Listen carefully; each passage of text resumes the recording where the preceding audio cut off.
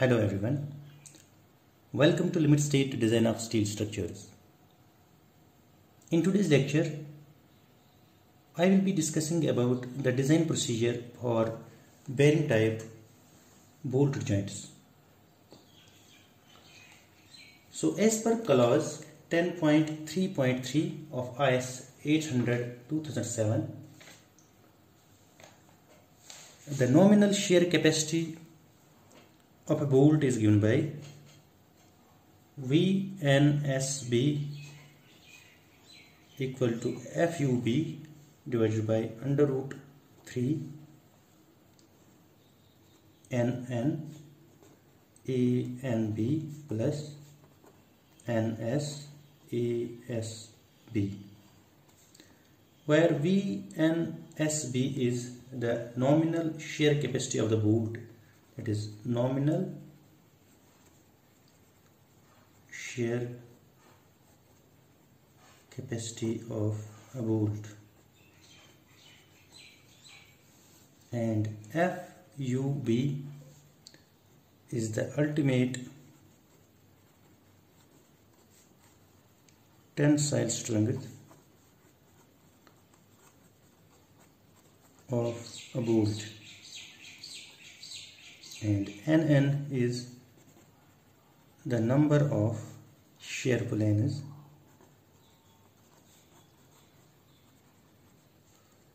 with threads of the bolt intercepting the shear plane, and NS is the number of shear planes without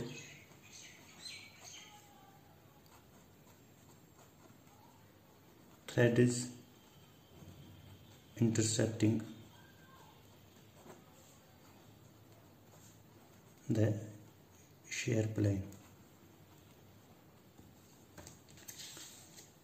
For example, we have a bolt joint as shown in figure, and in this case we have the threaded portion of the bolt up to this level. That is, the threads in the bolt run from this location up to this location, and we have three shear planes. That is, one shear plane is this, one shear plane is this, and one shear plane is this. That is, the number of shear planes that are included in the threaded portion is 1, because the threaded portion terminates here, and after this portion we have plane shank. So here NN is 1, that is, number of shear planes that intercepts the threaded portion of the bolt is 1, and we have two planes that are outside the threaded portion. That is, we have NS equal to 2 and NN equal to 1.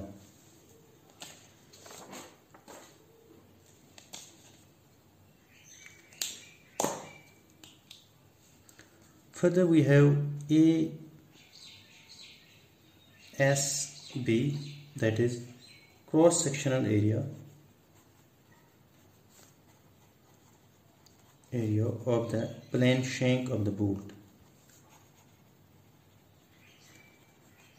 That is, it is the cross-sectional area of the bolt without threads. That is, cross-sectional area of the unthreaded portion of the bolt. Then we have A and B, that is cross-sectional area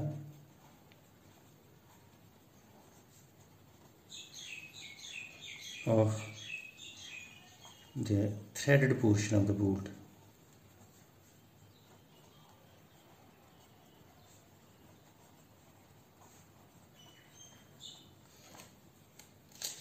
It is also called as net stress area of the bolt, and it may be taken as the area corresponding to the root diameter at the threads. For example, we have a bolt having threads like this,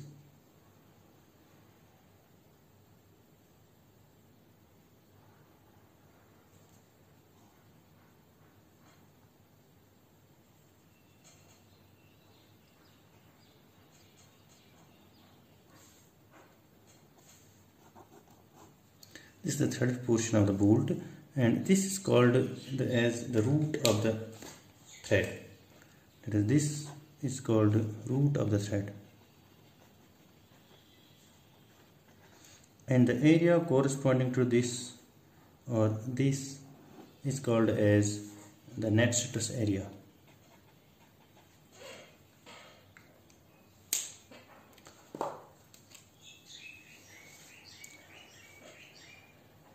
And this A and B is given as 0.78 times pi by 4 d square, where d is the nominal diameter of the bolt.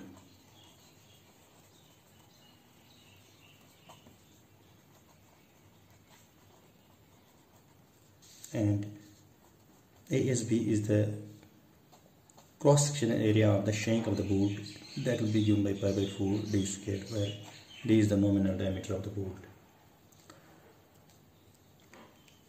Now actually, if we apply a shear force or a load to a bolt, that load or that shear load rather will be resisted by the cross-sectional area of the bolt. For example, we have a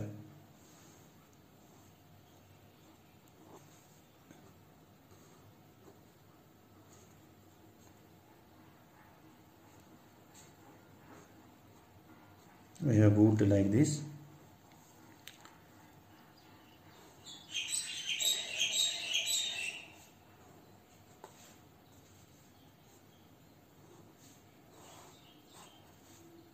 and this bolt is connecting two plates, and if we apply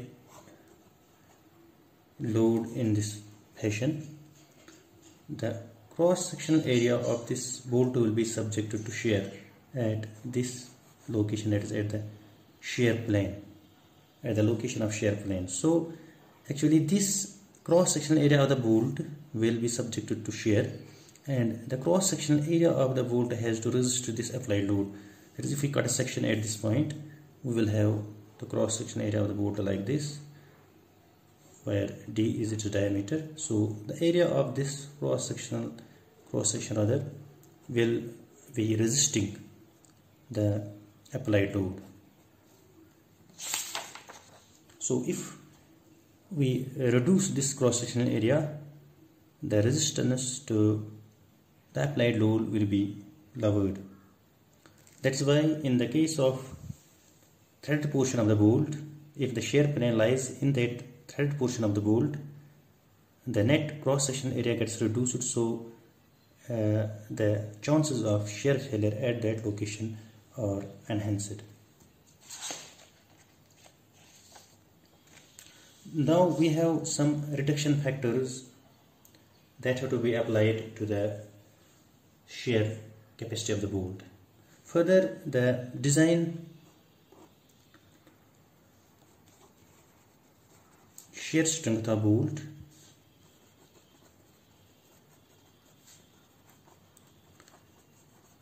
is denoted by VDSB, that is design shear strength of the bolt, and that will be given by nominal shear capacity of the bolt, that is VNSB, divided by some factor of safety, that is the factor of safety for material of the bolt, that is gamma MB, where gamma MB is the partial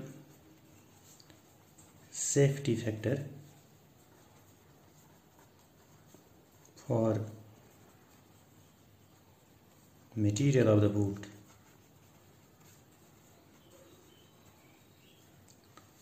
And this gamma MB is given in table 5 of IS 800/2007. Now actually we have to apply some reduction factors to the shear capacity of the bolt, and those reduction factors are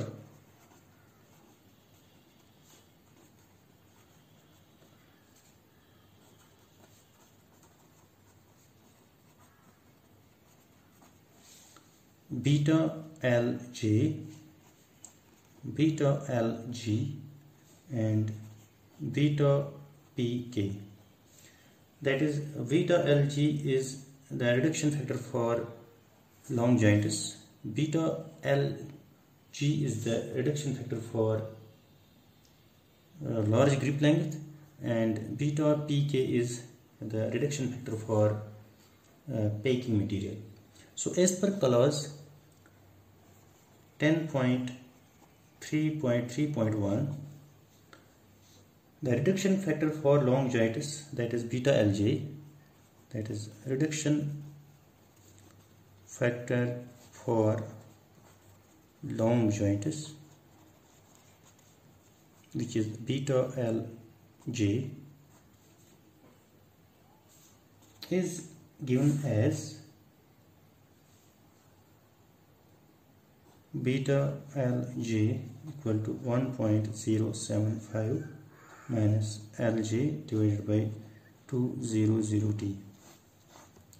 And the code states that when the length of the joint, that is the distance between the first row of bolts and the last row of, rather vertical row of bolts in the joint, exceeds 15D in the direction of the load, then nominal shear capacity shall be reduced by the factor beta LJ.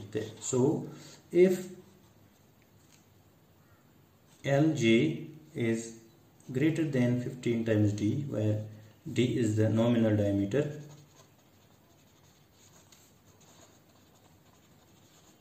of the bolt, then the reduction factor is given as beta LJ is equal to 1.075 minus LJ, where LJ is the length of the joint, divided by 200 times D.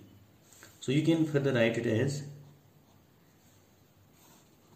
1.075 minus 0.005 LJ divided by D.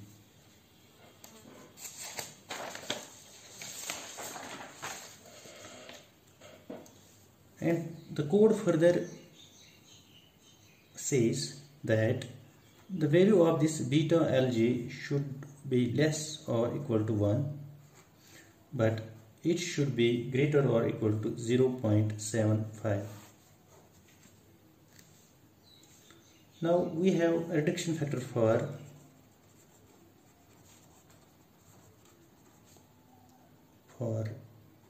large grip length.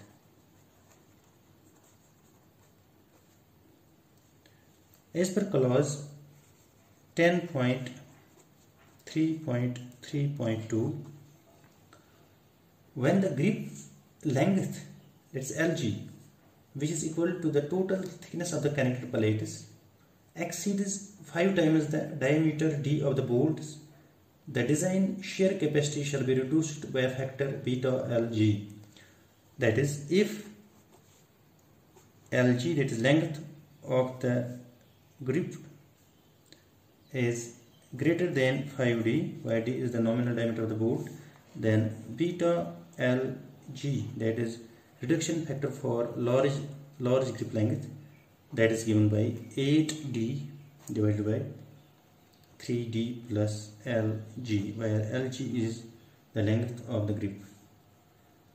The code further says that beta LG should not be more than beta LJ. That is, reduction factor for grip length should not be more than the reduction factor for long joint. Further, the grip length LG should not be more than 8 times D, where D is the diameter of the bolt. Then we have reduction factor for packing plates.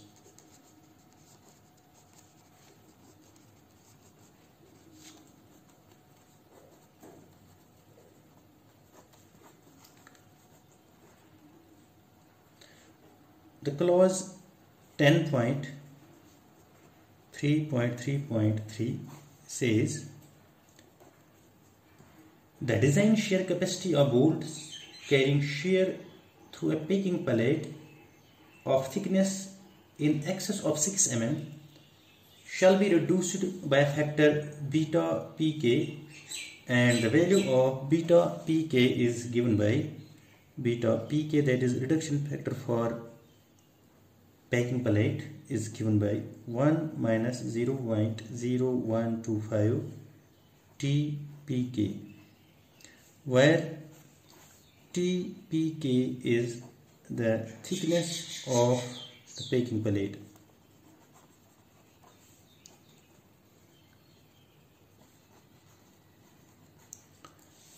For example, we have to connect two plates or two members which have different thicknesses. For example, let us take two plates or two members having varying thicknesses or different thicknesses, and we want to join them through double cover butt joint. Let us provide one plate over here and one plate over here. So in order to connect these two plates through bolts, we have to provide a packing plate so that the thicknesses become equal, or so that the two cover plates can be arranged in such a manner that the bolting is possible. So let us provide two bolts like this, and this is called packing plate.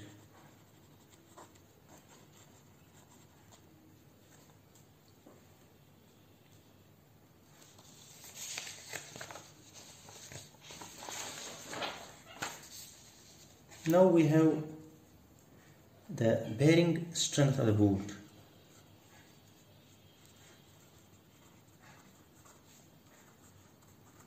That is, in order to design a bolt joint, we have to chalk it for shear as well as for bearing. So the bearing strength of bolt, as per clause 10.3.4, the nominal bearing strength of the bolt, that is VNPB, is given by 2.5 kb into D into T into Fu, where VNPB is the nominal bearing strength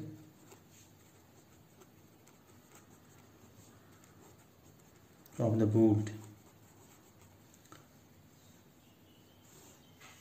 and Fu is the ultimate tensile strength of plate, and D is the nominal dia of bolt, and T is the summation of thicknesses of the connected plates.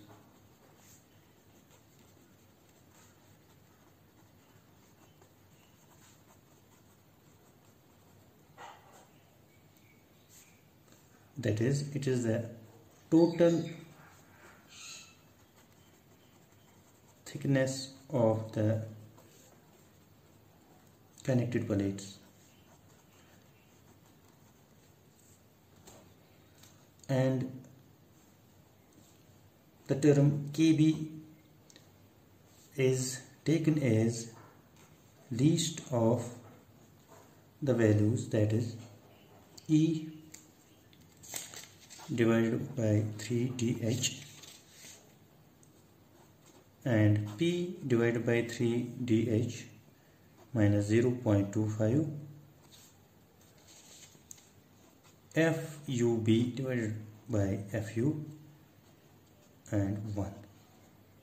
So we have to take the value of KB as the least from these values, where D0 or DH is the diameter of bolt hole, and E is end distance of the bolt or of the fastener along the bearing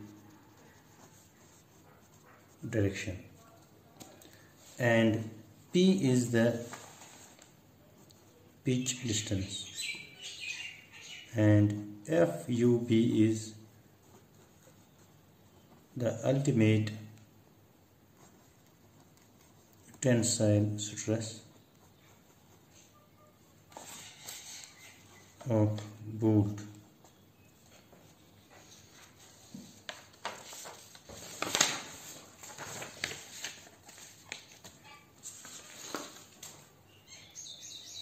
So the design bearing strength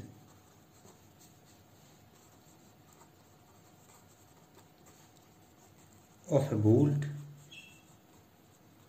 on any pallet is given by VDPB, and that will be equal to VNPB, that is nominal bearing strength of the bolt divided by factor of safety or partial factor of safety, and this gamma MB is taken as 1.25 from table 5 of IS 800/2007. Then we have the tension capacity of bolt.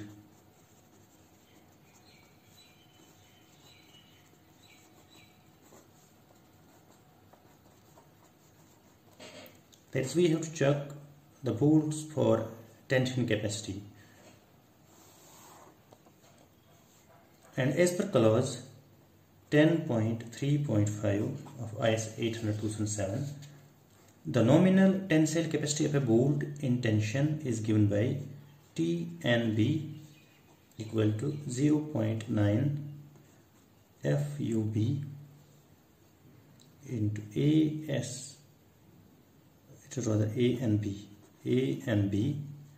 and it should be less than FYB into ASB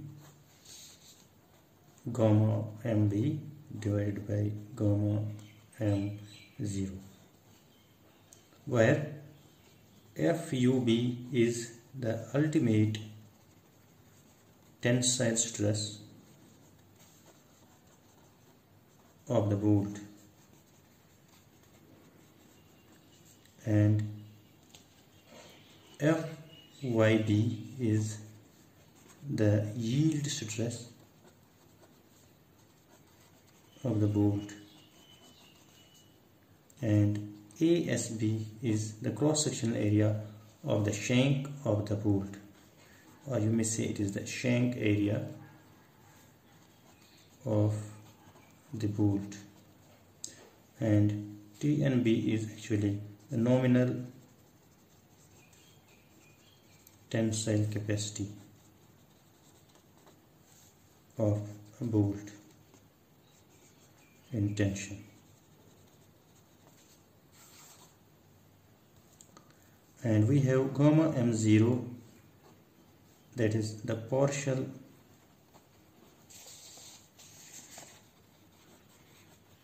safety factor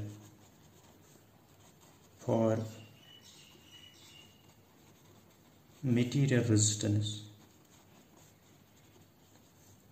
governed by yielding.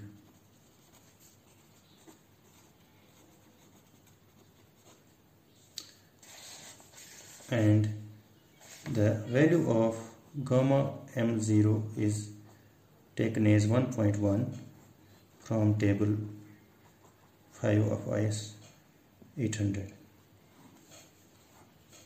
and the value of gamma MB is taken as 1.25 from the same table. So the design tensile strength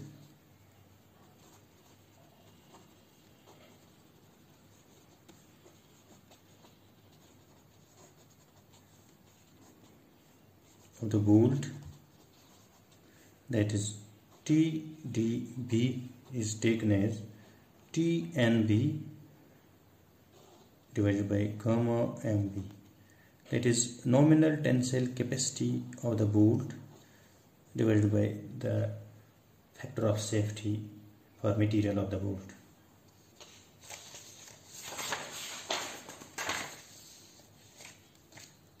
Then we have to check the joint for tension capacity of the plate as well. So the fourth is tension capacity of plate. So as per clause 6.3.1, which says the design strength in tension of a plate as governed by rupture of net cross-sectional area AN at the location of holes is given by TDN equal to 0.9 FU AN divided by gamma M1. So when a plate or a structural member is subjected to tensile forces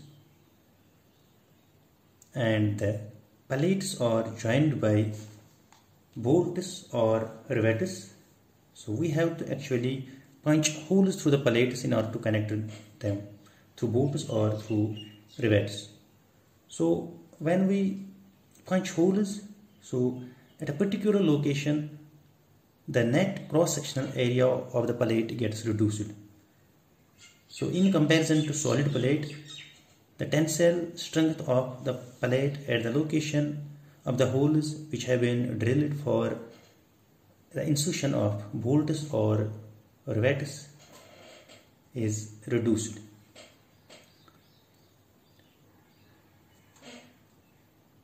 So we have the design strength in tension of the plate given as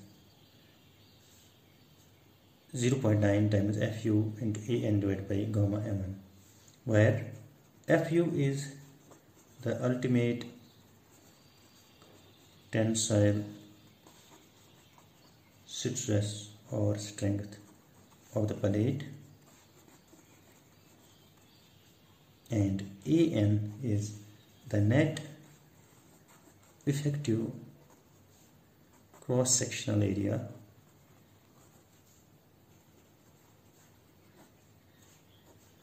of the plate. This cross AN is actually the reduced cross-sectional area due to punching of holes in the plate. And we have gamma M1 as the partial safety factor for a resistance governed by ultimate tensile stress. So net effective cross-sectional area of a plate AN is given as B minus NDH multiplied by T, that is thickness of the plate, and this is applicable for chain riveting or chain bolting. For chain bolting or chain riveting, that is, if we have a cross-sectional area of a plate as B into T, and after the insertion of the holes the net cross-sectional area will be like this.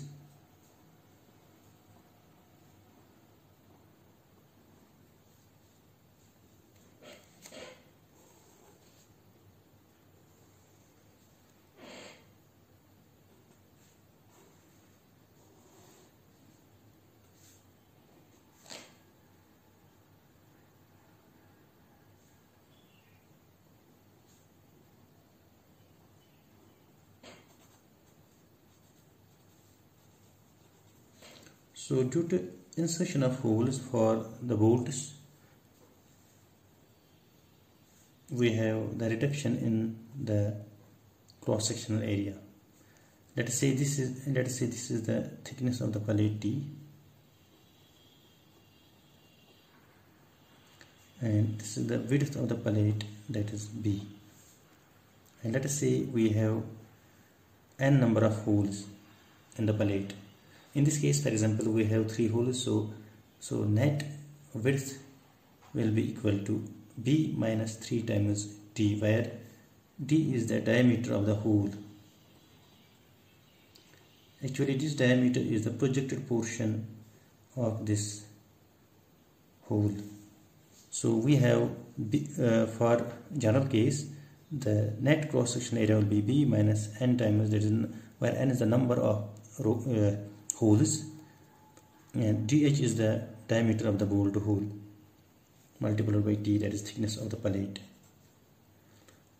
And this is applicable for chain riveting or chain bolting. And for staggered bolting, we have net cross sectional area AN equal to B minus n dh plus summation of I running from 1 to m Si square divided by 4gi, where Si is the, rather S is the staggered pitch and G is the staggered gauge. And for solid pallet,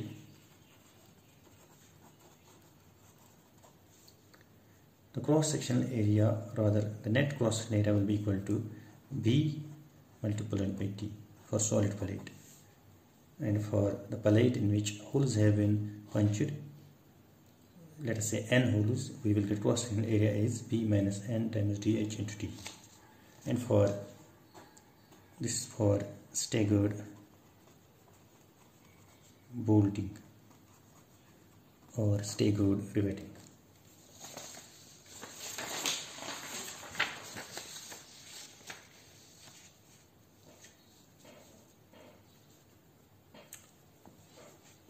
Then we have bolts subjected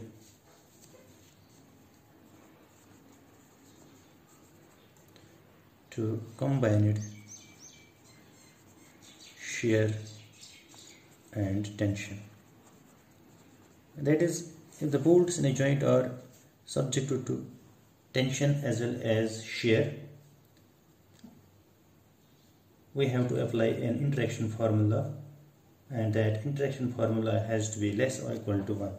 And as per clause 10.3.6, a bolt required to resist both design shear force and design tensile force at the same time shall satisfy the interaction formula, that is VSB over VDB whole square plus TB over TDB whole square, and this should be less or equal to 1.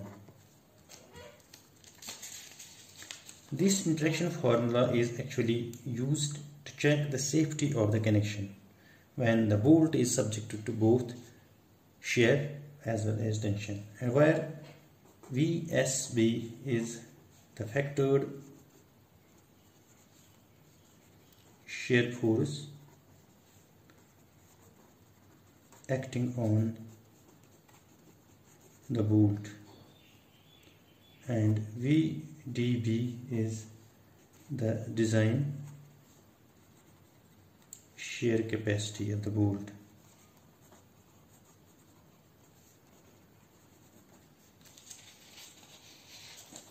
And TB is the factored tensile force acting on the bolt, and TDB is the design tension capacity of the bolt.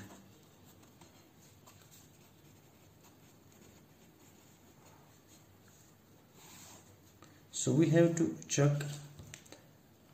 a joint, or rather a bolt joint, for these different cases in order that the joint is safe.